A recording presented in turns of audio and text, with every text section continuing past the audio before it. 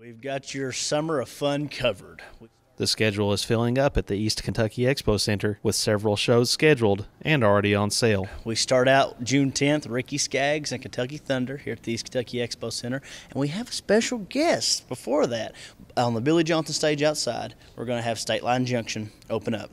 And then before we go into the Ricky Skaggs concert at 7:30, 7 o'clock, the Exit 23 will perform. And then we roll on in after June, we get into WWE Live. They haven't been at the Expo in over 4.5 years. So we're very excited for that. Big names like Dean Ambrose, Kane, Big Show, Big Cass.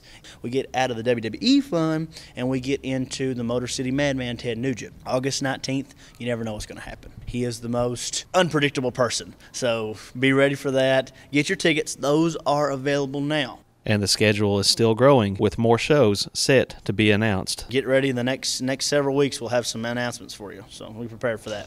They will not disappoint. Come get your tickets because this is a summer packed of fun, exciting concert series. So get ready. For more information, visit the Expo Center's website or call the venue. Reporting in Pikeville for EKB News, I'm Chris Anderson.